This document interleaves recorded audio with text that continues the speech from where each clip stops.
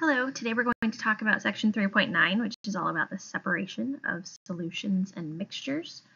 We're going to focus a lot on chromatography. So let's start with paper chromatography. It's the most common that you'll see on the AP Chemistry exam because it has the simplest materials involved. Essentially, you're going to start with water or some kind of solvent, but it's typically water. And you'll have a mixture on a piece of paper. And you put the paper into the water, and the water will start to move up the paper. And it does this using intermolecular forces. And as the water is drawn up the paper, when it encounters the mixture gets drawn up with the water. Now, different materials in the mixture will have different intermolecular forces with water. And the ones with the strongest attractions to water will move the furthest up the paper. So like in this case, this yellow spot has the most attractions out of the mixture because it travels the furthest up. Now, of course, this would be different if you used a different solvent. Sometimes they'll try to throw you off by using like a non-polar solvent and ask you about polar and non-polar substances in the mixture. But just be aware that typically it is water as a solvent, just not always. And so then the one with the strongest intermolecular forces with water will move the furthest up. The one with the weakest intermolecular forces with water will end up close to the starting point. Thin layer chromatography works almost the same as paper chromatography. The difference is you'll have a plate, and sometimes they'll use glass, sometimes they'll use some kind of polymer, but there'll be a plate, like a clear plate, and then there'll be some kind of coating on top, and it makes a very thin layer. That's why it's called thin layer chromatography. And so this thin layer has some kind of material on it that the substance can move through. So what you'll do is you'll spot the plate, which means you'll put just a little bit of the dye or the mixture onto the plate, and then you'll sit it upright into your solvent, which is sometimes water, but it could be another solvent, depending on what you're testing. Then when the plate is in that solvent, the solvent goes to move up the plate, and when it interacts with the substances will attract the solvent and move up the plate with the solvent. And so the distance that the solvent travels is called the solvent front. And then we have a starting point. From here we can calculate what's called the RF value, or the retention factor. Okay, retention factor is the distance that the solute traveled over the distance that the solvent traveled. So the solute is whichever thing in your mixture. So you can calculate an RF value for this first one by doing the distance that the red spot traveled divided by the distance that the solvent traveled. Then you can find another RF value for the distance that this blue spot traveled divided by the distance that the solvent traveled. So that way we can compare using this RF ratio. We can compare the attractions of the substance to the water. We can also start to analyze what those substances in the mixture are. So for example, in this picture, you'll see that there are two things in your mixture.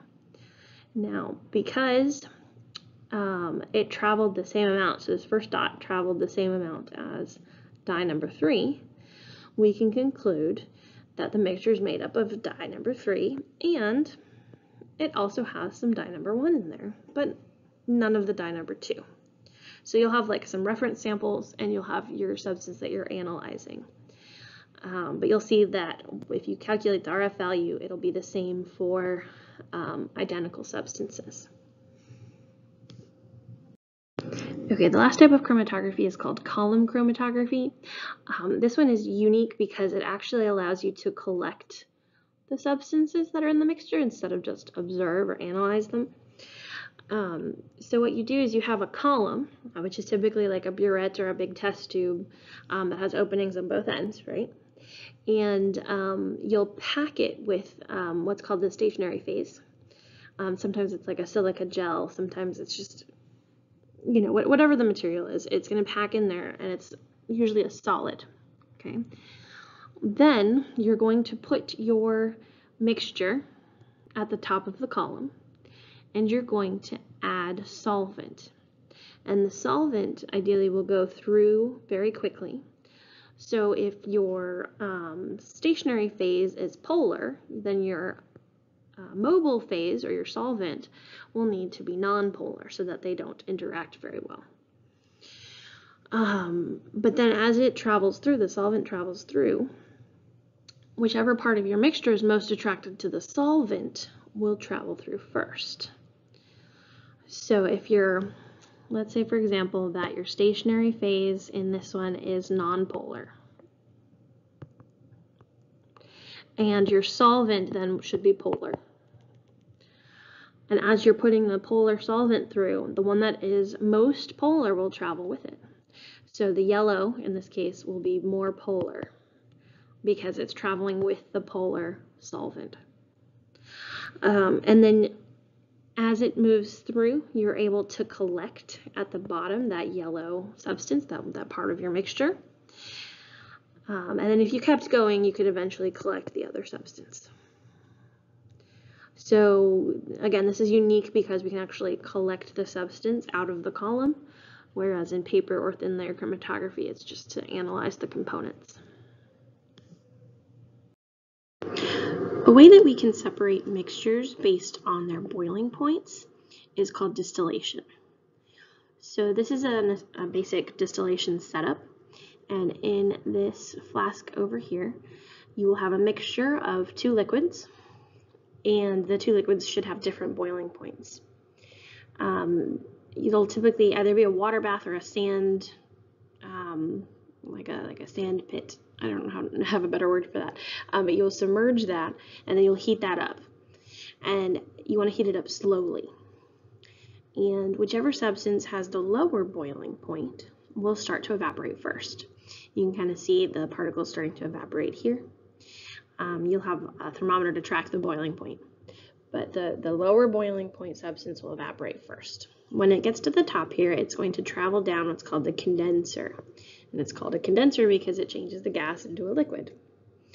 Condenser usually has space for water to surround, and it's essentially a water cooling system. The water goes in at the bottom and out at the top. So you have cold water coming in from the sink, and it's cooling down the gas. And as the gas becomes a liquid again, then it is collected in this flask at the end of the process. So when it is completely separated, you're left with the higher boiling point liquid in your original flask that's left behind, and your lower boiling point liquid is collected in the new flask. And that's how you separate them using distillation.